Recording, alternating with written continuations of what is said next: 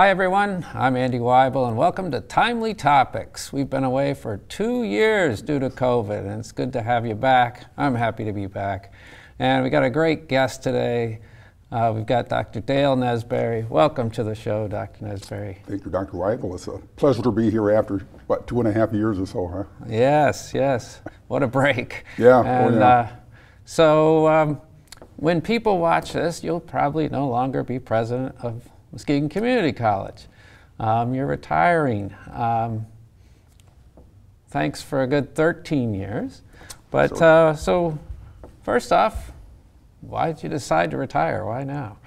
Well, we were discussing earlier, so since 1986, I have been responsible for leading, governing, managing organizations and people.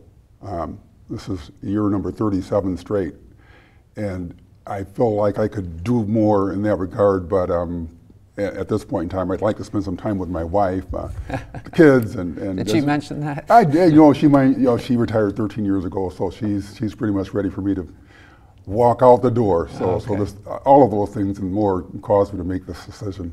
Okay. So, yeah.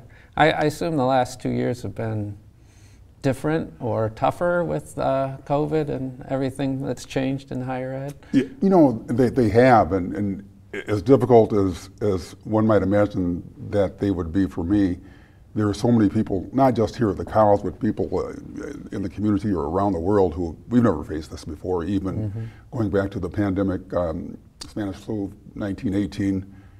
You weren't here for that. I was not here. My dad was here though. My dad was born in 1919, I believe. So he found the end of it as a baby, but you never thought that you'd face something like that. Yeah, so here right. We're all facing that. So this has been quite the challenge for all of us. Yeah, it has. It has. I want to go back a little bit about why you decided to come to Muskegon Community College, come to the Muskegon area.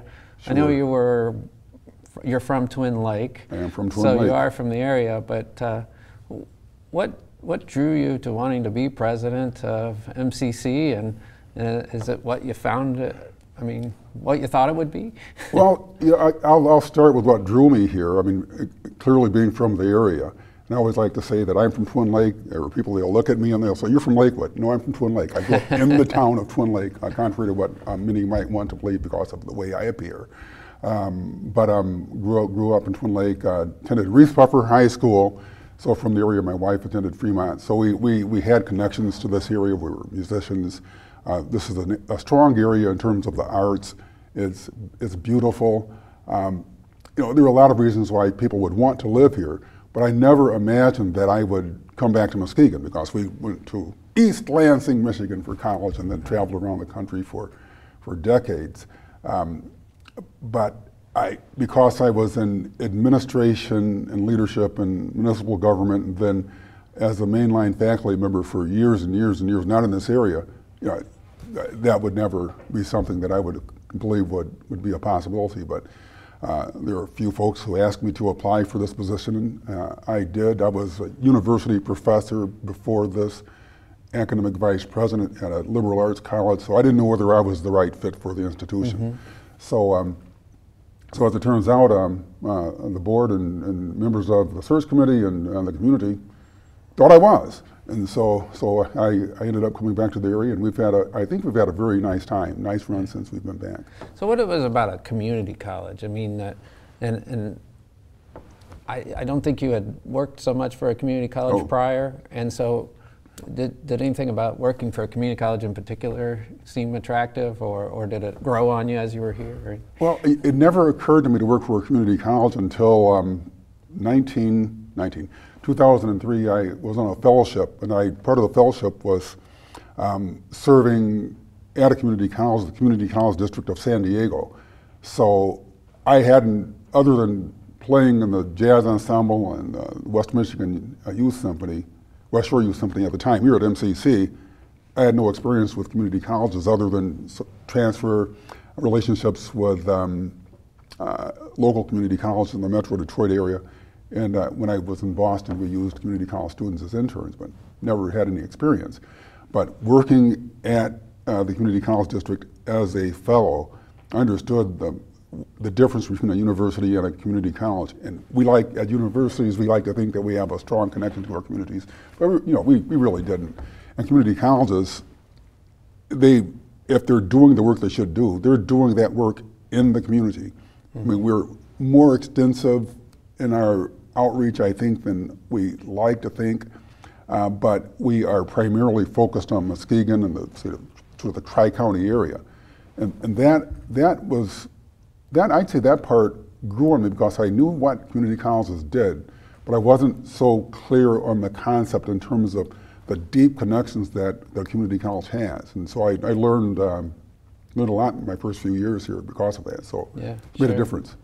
Yeah, I grew up in North Manchester, Indiana, next to Manchester College, now university, but it's a small liberal arts school, and there was not a very good connection between the town and the college. I mean, it was two separate towns, basically, which is not the case with most community colleges. So. Yeah, that's so true. That is so true. And MCC is one of those institutions that it's always prided itself on community connections, and that's something that I wanted to work on and work with during my time here to enhance those if possible. So yeah, well, good. Yeah, I'm glad the tradition has continued during your time. You were the first African American president of MCC. With Dr. Selman coming on, we have our second. Yes, indeed. So that's our Ohio State Buckeye friend, Dr. That's Selman. Right. Oh man. I assume that created some opportunities for yourself, as well as some challenges. Do you want to? Was that a factor throughout your time here? It was a factor, and it's something that I would have hoped would have not have been the case, that in 2009 that I would be the first African American president of this college. But I was, and I had a number of folks who either took me under their wing, knew my family as I grew up and as they had relationships in terms of how to navigate the community. So they knew that I had some sense of that, and I'd done that kind of work. But coming to this area, being an African American, that's something that we hadn't had happen. So my approach was, if I can make the case that I am fully capable of doing the work that needs to be done here, and put another way, often one will be asked to show gratitude for the opportunity, and I'm always grateful for the work. The opportunity to do work, but the other piece, as an African American, we're often asked to be grateful for the opportunity, and not to be overly prideful of my background, but I came with a skill set that I thought matched what we needed here, and to be told that I needed to be grateful that's something that concerned me. Sure. I felt that I was, and the board felt, and the community felt that I was well prepared for this position, and as an African American, we often have people approach us that way. My basic response was, well, how many of your presidents came in with having managed a $400 million budget 20 years before they became president of this college, which is 10 times the size of our budget. Just as an example. So I earned the right to be here. I didn't. No one gave me anything, and that's something that I, didn't think that needed to stand. So I wanted to respond in a manner that some might think is forceful or overly assertive, but if someone walks into my office and asks where the president is, that's the kind of response they're going to get. Okay, yeah. And have you seen the college change in terms of, say, DEI work and other things? Do you see that as something that you're proud of, or that you pushed forward during your time here to increase diversity, equity, inclusion? Sure, I am proud of the work that the college has done. That's been a priority of mine. But I think the college over time has made progress, and there was progress that was made not just in the college but in the community as well. I mean, I faced issues that because of who I am,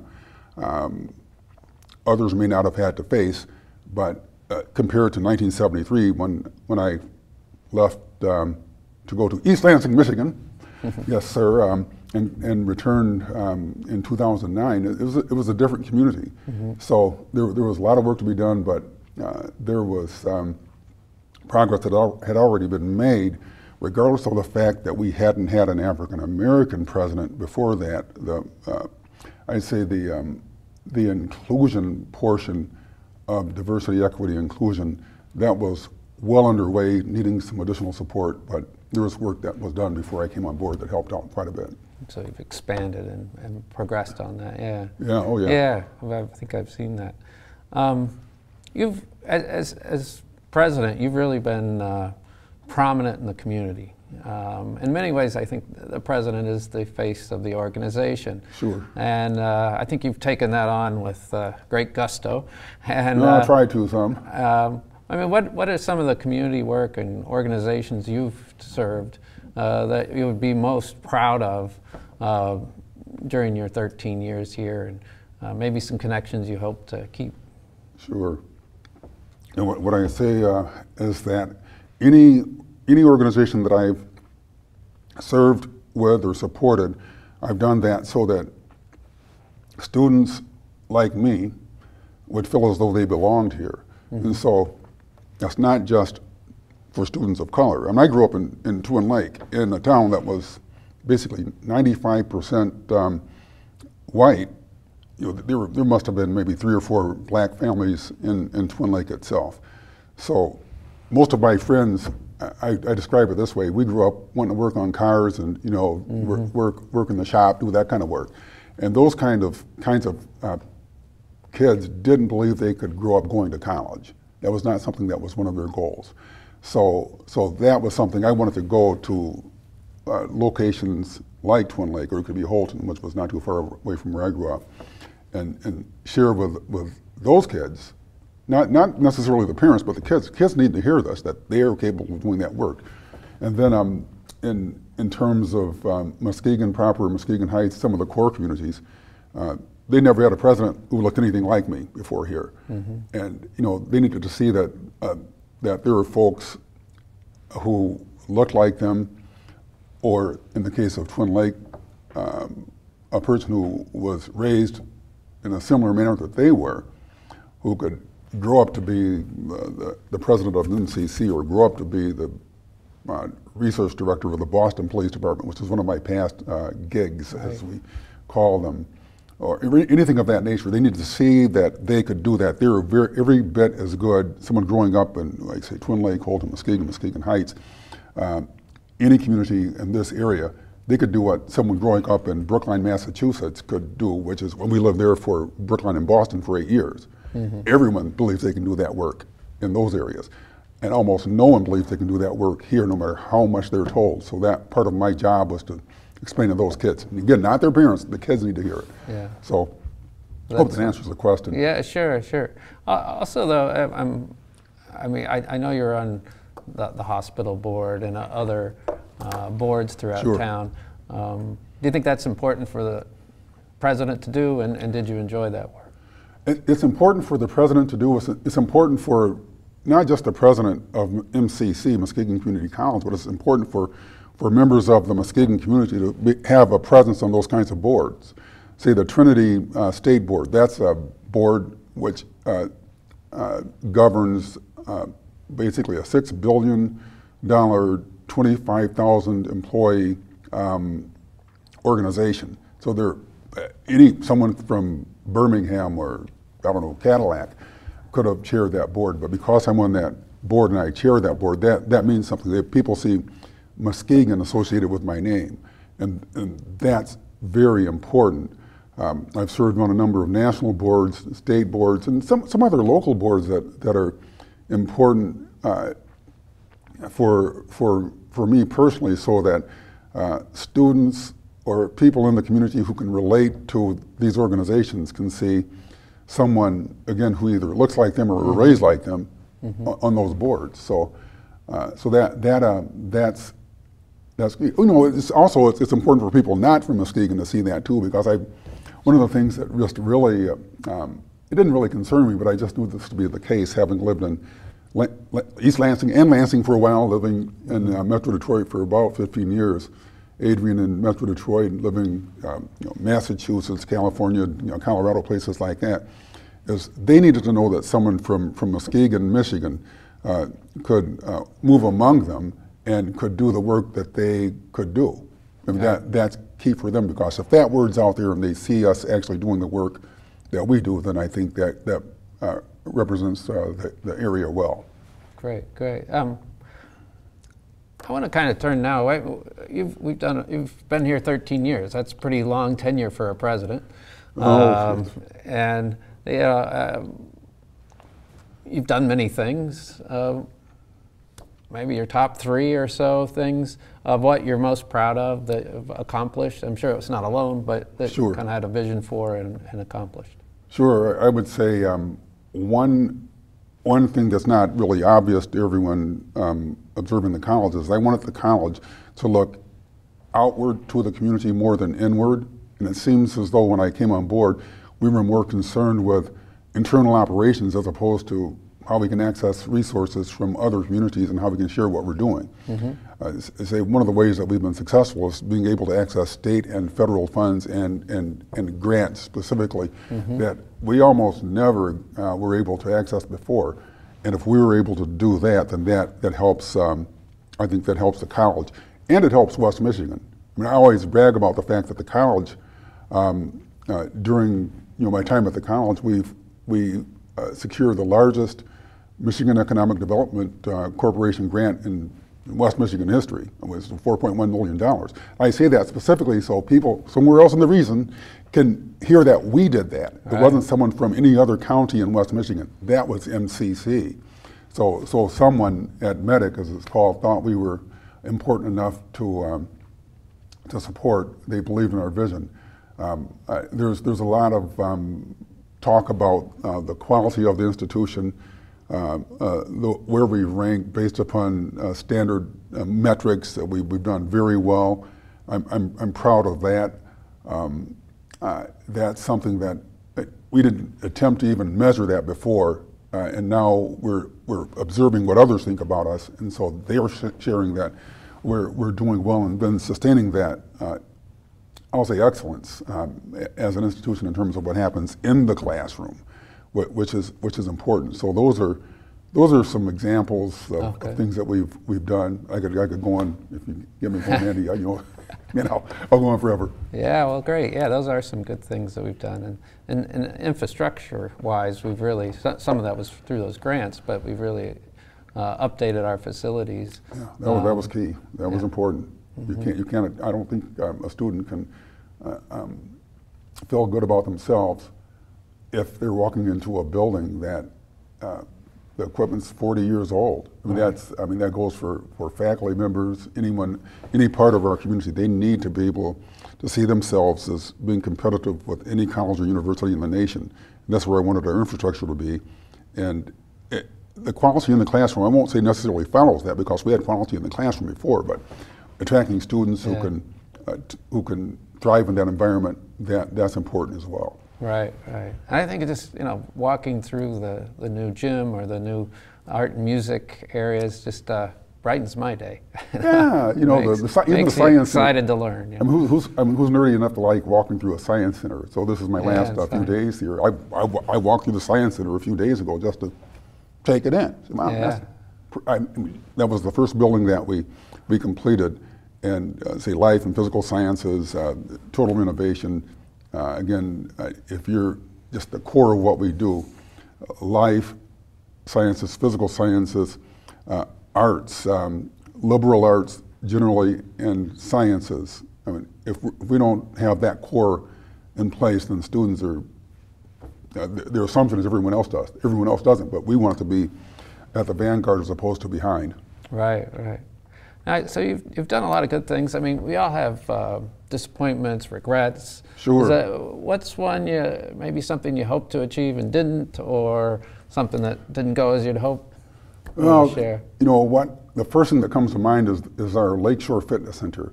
Now that, I would say, it's a double-edged sword in terms of how it affected the college. And we were a community college. Acquiring the center, I thought, was a very, very sound decision for the community. I thought it was a reasonably sound decision for the college, given what our curriculum said we needed. But it was going to cost us to operate that facility. And that was an area where I was disappointed in terms of the revenues that we were able to generate from that facility. So that impacted our ability to do some other things on campus. Mm-hmm. And we did a lot, and we were able to do quite a bit. But had we not acquired that facility, we could have done some things more quickly on campus, and I think we could have had more successes than we did. So as a disappointment, you know, it's again double-edged sword. I'm actually chairing the search committee for the new executive director of the Boys and Girls Club that currently occupies that space. So as we attempted to maintain that facility and those kinds of operations, that's very good, but it was at a cost. So that's one of the disappointments that I would identify. Yeah, and you know, I do hope it prospers in the Boys and Girls Club's hand, and sure. They got great plans for the building. But, yeah. Okay, and I never said anything about that, did I, Lon? No, you did. No, and see, one of the things that I appreciate here is that often I think there are people who don't understand the role of members of an academic community, which I think could be shared more broadly. You have to feel as though, as a faculty member, I was a faculty member. No, not as long as you were, Dr. Rappel. You've been going for at least 20 years, right? Yep. You got me beat.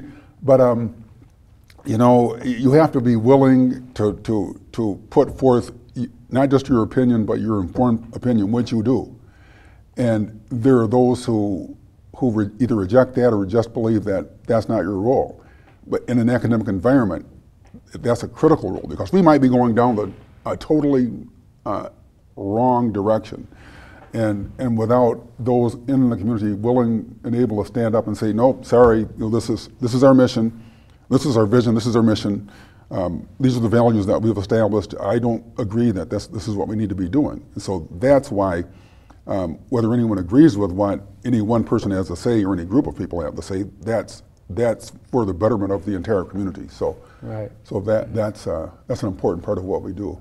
Yeah, I think I do think the college is important in the community to be a place for open dialogue on a whole host of issues. Sure. I know you've been outspoken on some issues in society and locally and nationally. Do you see that a college, especially a community college, as you mentioned, as a leader in the community on issues such as social justice, education, of course, but sure. Is that a role for the community college? I think it is a role, and I think it's a role that sometimes, not so much community colleges, but some universities and four-year institutions, I'll identify the leader since I'm currently, for the next 3 days, a college president. But it's important for the leaders to put themselves forward, because they're the ones who are most able to take the heat when the heat comes. It's important for us to step out and take a position that we think is a principled position that we've, I think in our cases, we've researched the issue, we understand what the issue is. We won't say that we're absolutely correct in every case, but I think we're going to be pretty close to going in a direction that's going to be good for not just ourselves as an individual or individuals, but as a community more broadly. So I would like to see more college leaders do that. And frankly, I don't think there are enough of them that do that. They stand back and they wait for someone else to make the decision or to move forward. If they're not going to do that, who's going to do it? There's some that say, hey, I don't want to be controversial, but it's our job to be controversial. Yeah. It's not my job to not identify issues that I see that are important, that are going to impact you as a member of our community, our students, our broader community, our families. That's critical. And if we're quiet, then there's no one else with the capacity, I think, the organizational capacity, the structural capacity to put those words out there. And if you don't want to do that, you shouldn't be in the position. Right. So that's my assessment of what we should be doing. Yeah, I think as an institution of higher education, as you mentioned, we have the ability to do things that maybe others don't feel like they can because they're trying to make a profit, or they're K-12, which doesn't want, has parents that are overriding their decisions and whatnot. And so we can do plays that people wouldn't do otherwise. We have conversations on tough topics that people wouldn't do otherwise. And so I'm glad that's continued and accelerated while you're here. Oh yeah, that won't stop after I leave either. So it's critical for me. Yeah. Community colleges have changed during your 13 years, I'm sure. And any thoughts on where you see community colleges going and where MCC will fit in those changes? Well, community colleges, in terms of where they will be in the next, I'll say 10 to 20 years, they'll take a more prominent role in the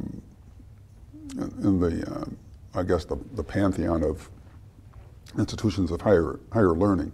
Before, we were sort of where you get started, and you do as well as you can. That's how we were perceived. That's not who we were. But there are many who viewed us as just a place to start.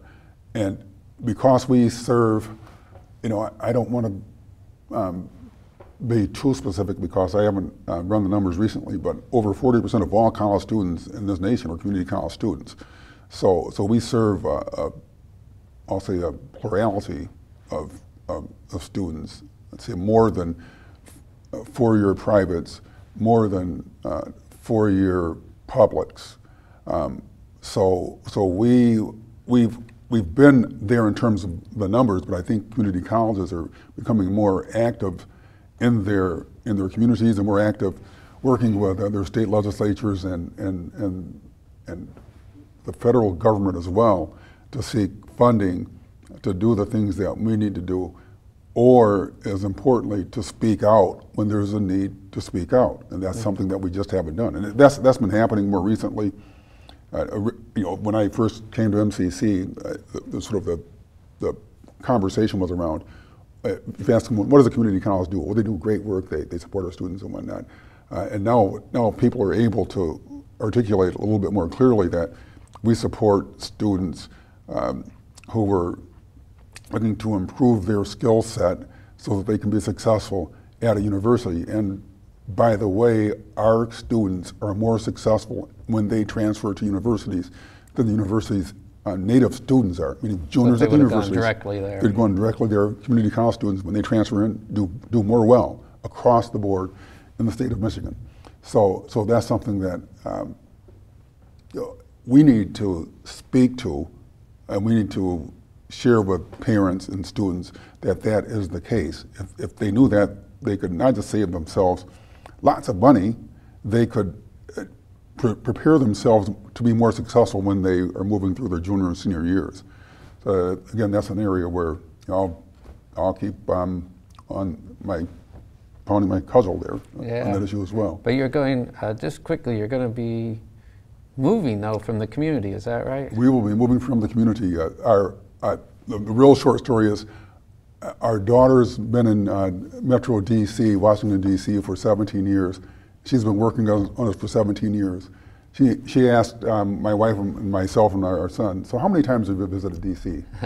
And so we counted 17 since she's been out there. Not 17, but 51 since she's been out there. That's 3 times a year. Okay. I've been doing business in DC since like 1983. So I know that as well as almost any other community, including the places we've lived. So given the kinds of things I'll be doing when I retire, which is mainly being retired guy, that will be my primary role, but I will be doing some consulting in the strategic planning space and technology space. Oh, great. And that's a better place for us, we believe. So we've lived in Muskegon, the area for, man, something like 31 years of our lives. So that's a good amount. Yeah. But at age 67, then we're looking to the next chapter, and where should that be? And we found as they say, the DMV district, Maryland, Virginia area is a good spot for us. Great, great. I assume you'll be playing your trombone some. Yeah, we'll find out. So there's a community college right up the road from where we're going to live, College of Southern Maryland, and they have a concert band, they have a jazz band. I think they have an orchestra, all those kinds of things. So they have old guys like me who want to keep playing. So, well, that's great. Yeah, I'll stick with that. Well, thank you for 13 years at MCC and all you've done for the college and the community, and we'll miss you, but good luck. No, thanks. I'll miss the community. I'll definitely miss the college. It's been a wonderful experience. Well, great, great. Thanks again, and thank you everyone for watching Timely Topics. It's good to have you all back, and until next time, have a great day.